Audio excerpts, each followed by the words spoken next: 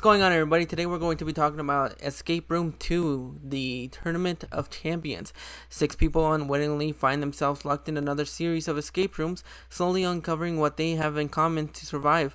Joining forces with 2 of the original survivors, they soon discover that they've all played this game before. Robotillo returns, with Taylor Russell and Logan Miller returning as the 2 survivors from the past films, leading a whole new cast members in this new deadly sequel. So I enjoyed the first escape room a little bit too much, more than a lot of people did, but I thought it was fun, it was suspenseful, but there were some things to like, and it was the first movie I reviewed on my channel here, and I was really looking forward to this movie because there was a lot riding on this film. There was a lot of new creative ways that they could have taken the film, and they do in one sense or another, but I think the characters in this movie, even though they're not fleshed out as much as they were in the first one, these characters were a lot better than they were in the first one. There are some creative escape rooms in this film, but a lot of the things that happen in this film don't really work as much, and this movie really falls apart towards the ending, like the ending fell apart for a lot of people in the first film. In the first film, the ending didn't fall apart for me, but I thought it was a good way of leading us into the sequel and giving us this new world that we could possibly get in this world. And I personally had fun with the first one. I thought it was really fun.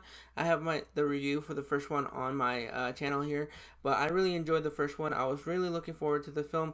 The trailer was fun enough, and it gave me a little bit of insight to what we might be expecting in this film, and I really enjoyed a lot of the film. However, this film, like I said, it does fall apart towards the ending of the film when they tried to have this really elaborate plot twist that they just shoehorned at the ending. But a lot of the things that leading up to the ending, if I had just taken away what happens in the last 30 minutes of the film, I had a really good enough time in this film that would have made me want to buy it. However, the way that the film unravels, I don't think it's going to have that much of a replay factor with me, because even though I do like the chemistry that Taylor Russell and Logan Miller have in this film, and there's new characters in this film, characters that have previously played this game, and basically what Catching Fire was. This is the Catching Fire of escape rooms. This is the film where previous players come to one huge tournament to finally try to win it all, see who comes out at the top.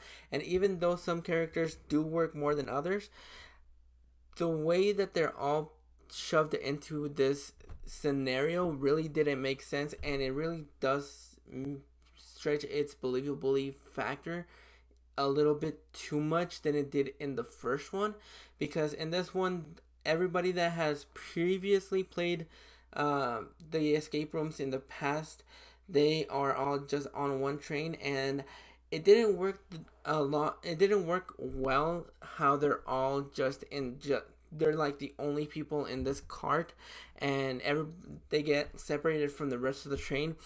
But this film really makes you want to stretch your belief factor a little bit way too much than it did in the first one, because the way that the film unravels, it really left a sour taste in my mouth. It's basically kind of the way that I felt about The Babysitter 2 Killer Queens. It had I like The Babysitter 2. I liked The Babysitter Killer Queens for what it was and what it did, and tried to further the mythology of the film.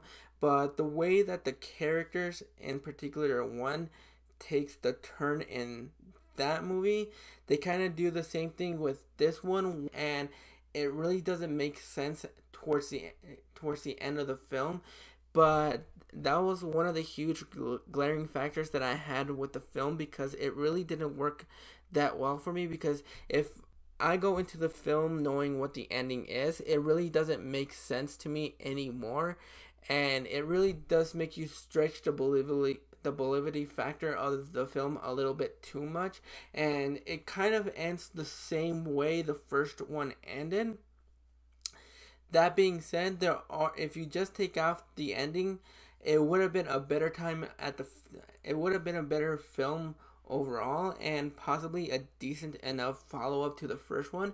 I really like the characters in the film more than I did in the first one, because in the first one there were some really obnoxious characters that you couldn't get behind, except for Deborah Ann Wool's character. I liked Logan Miller and Taylor Russell in the first film, but they don't carry that same wit that Deborah Ann Wool had carried in the first film, and that really I could get behind enough behind Taylor Russell's and Logan Miller's characters this time around, but there are some great suspenseful moments. They don't call back to the last film a lot. They flashbacks to the first one, and the way the film starts off, you know exactly where the film is going and what happens towards the end of the film.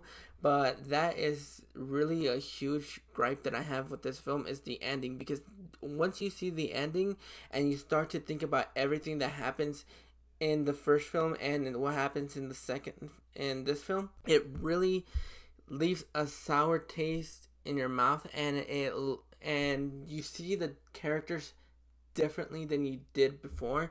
Overall, if I had to remove the ending and just focus, and the film ended right before it got to the twist, it was a fun time at the movies. I had a fun time with what the characters were, even though we didn't get to know them a lot. But I really did enjoy the film for what it was, except for those last 30 minutes. But I really enjoyed these new batch of characters.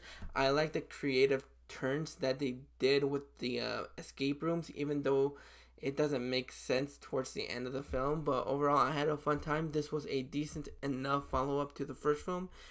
But aside from that ending, it might have dropped down it might have dropped down my thoughts on the film the more that I think about the film.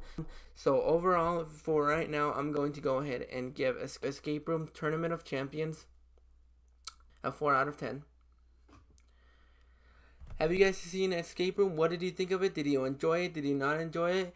Go ahead and let me know what you thought about the first one, and look forward to more reviews. Hopefully, I'm going to get my review for Nicolas Cage's new movie Pig up this weekend, so hopefully we get that going. If you want to see my thoughts on the first film, go ahead and look down in the description. My thoughts for the first film have not changed since then, so that will be a bit of a refresher and kind of a new look.